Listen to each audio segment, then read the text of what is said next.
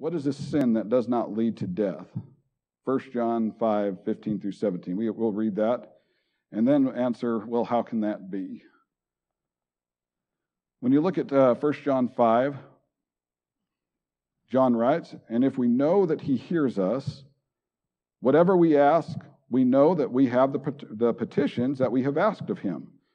And if anyone," and here it is kind of the crux of the question right here, "if anyone sees his brother sinning a sin which does not lead to death, he will ask, and he will give him life for those who commit sin not leading to death." There is sin leading to death. And I'm going to hit on both of these so that we kind of understand both sides of this, and that I think one will help the other in how we deal with it. There is a sin leading to death. I do not say that he should pray about that. So there is one, you notice, that we can pray for regarding our brother. And then there's one that says, you can't pray for him in that one. And that's the sin that leads to death. I do not say that he should pray about that. All unrighteousness is sin. And there is sin not leading to death. Okay? Well, let's hit that first one. What is the sin leading to death? What does it mean by a sin leading to death? Well, we know that, if the wages of sin are death, then every sin potentially can lead to that spiritual death, can it? And we hope that no one gets that far. But if you look at 1 John 1:9, again, we see this as it's brought up. If we confess our sins, he is faithful and just to forgive us our sins and to cleanse us from all unrighteousness. So we know that if we confess our sins, it is possible to have that forgiveness, isn't it? I know if I petition God and I just, and I just break down, or I just, bring it to him and apologize and I repent of it and turn my life in a different direction, that I can have that forgiveness. We need that forgiveness. We need it to be available to us. And thankfully that John gives us these words that if we confess our sins, that we can have those forgiven. But what if we don't? What happens if we don't confess it? You see, by implication, by saying that, that if we confess our sins, there's a condition right there, then that means something will be taking place if I don't confess my sins. And we know that there are people in the world, even in the Christian world, that refuse to repent of sins that they have committed, refuse to confess of it. Well, what if we don't confess those sins? Well, by implication, whoever does not confess and repent are not going to have it forgiven. And if they don't have it forgiven, then there's the sin that leads to death. Because if I have a sin that will not be forgiven. But you notice, the only way that cannot be forgiven is if I refuse to repent of it. If I refuse to confess that sin. And there are sins that people commit that they say, I don't want to, they do something and they say, I don't want to get out of this.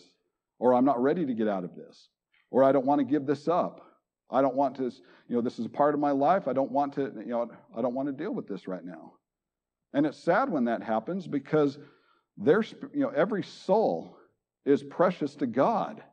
I mean, you realize the value of a soul to him. You realize that that souls mean so much to him that he even went to the cross to begin. And he died on that cross so that every person who has sin is able to turn their life around. That is the love that Christ has for us. And when we don't confess it and we say, I don't want anything to do with it, folks, that breaks his heart because he wants that relationship. And so whoever does not confess, there is the sin that's leading to death, and that is the one that we don't confess, the one that we don't want to take care of. But then we also see in here, that's a couple of times mentioned, that there is a sin that does not lead to death. Well, what is that one? Well, it's the same condition, isn't it? If we repent, and if we do confess, then it's not going to lead to death since we have been forgiven. It's possible for us to be forgiven. God's not going to hold those sins over our head. If I confess them and I repent of them, God's not going to, he's not going to dangle them over and say, hey, guess what you did?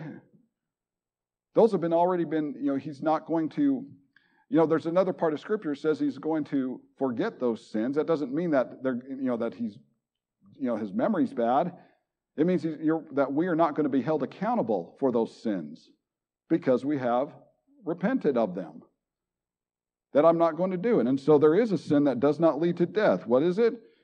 Same kind of, same thing. If we confess it, it's not, that we have been forgiven. It also gives us the ability to pray for someone who is willing to confess and willing to repent. And this is a big thing right here. Because we see brethren that have sinned, they have fallen away, they have made decisions that we know they shouldn't have made. And what do? Every week we pray for them, don't we? We put them on the prayer list. We pray. The elders pray for them. We pray for them in Bible classes.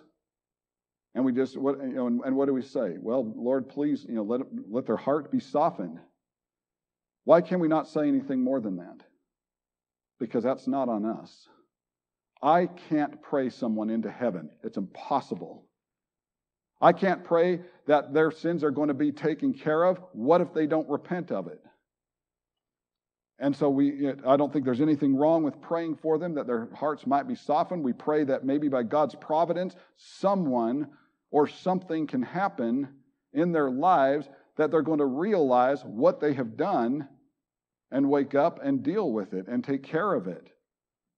But that's the most we can do. I can't, no matter how articulate our prayers are, no matter what kind of position we hold, no matter how respected we are and how much we might love that person, I can't change them with my prayer. I can't do anything more than what they're willing to do. There's no person that can pray for me with the sin that I might have been committed. That has to be on me. And the same goes for you. And so while we care about a person greatly, we can pray that, if a person, it's great when we see a person willing to confess it, isn't it? And they are willing to repent.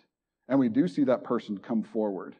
And we do talk to that individual. And we do pray for them that their faith might be strengthened, that they might make a good choice. We pray that the Lord will be with them and that they can feel the love, that they can feel the everyone just how compassionate people are.